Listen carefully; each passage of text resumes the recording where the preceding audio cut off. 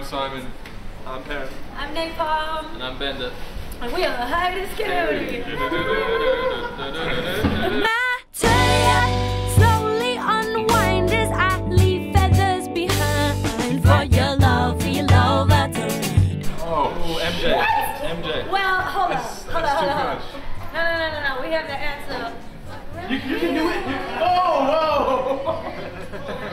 We love Prince too, but Michael was like, I was actually talking to someone earlier today, and they were saying that their daughter learned how to speak English from listening to Michael Jackson, and a good friend of mine, she's from Iraq, same deal. So it's pretty amazing how someone can be so influential beyond even just being a musician, to the point where, you know, people are learning a language because they're resonating with the music so heavily. So, but Prince is cool. Yeah, I mean, Prince plays like so many instruments, and also like I think the cool thing about Prince is he's like the last who have that like really crazy mystique.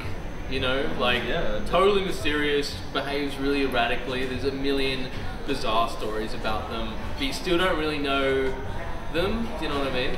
Like, he's like the last of those guys. Oh my god, really? Really? Keep that shit in the closet, R. Kelly. Yeah, obviously, R. Kelly is just silly.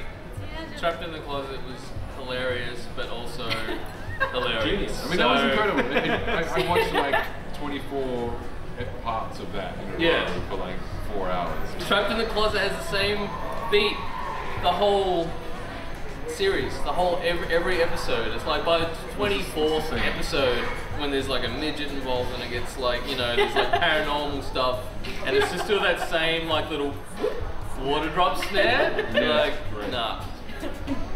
D'Angelo is a prodigy. He's a modern day Prince. He's like the epitome of a musician. Like ridiculous natural talent with ridiculous hard work. Like This is fun. those two things. That's what a musician.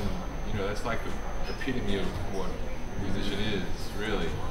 And You see there's that the kind of thing, challenging it's stuff. just, it's mind blowing. Like, I've only seen him live once, and that was one of the most incredible things I've ever seen. Just seeing him perform.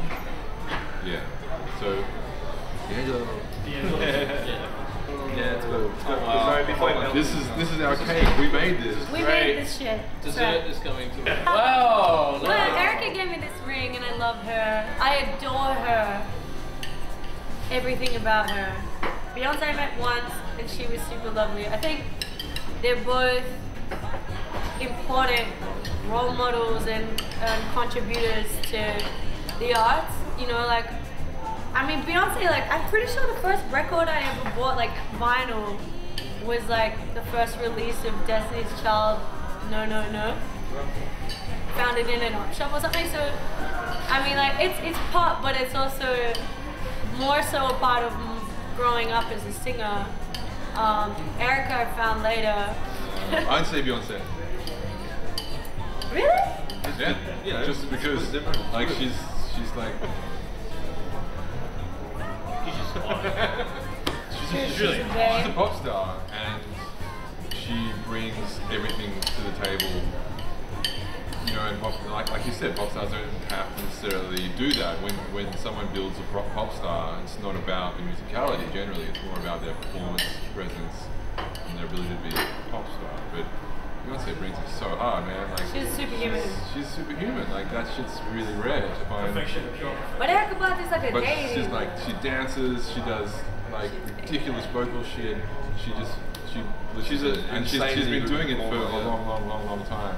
And Wait, do you that personally shit like blows Beyonce my- more than you like Erykah Badu? I think so. Her music? Yeah. Wow. I find it really, really hard to believe because I've never heard you listen to Beyonce, but I've heard you listen to Erykah Badu shit. Whenever I listen to Beyonce, I'm just like, damn.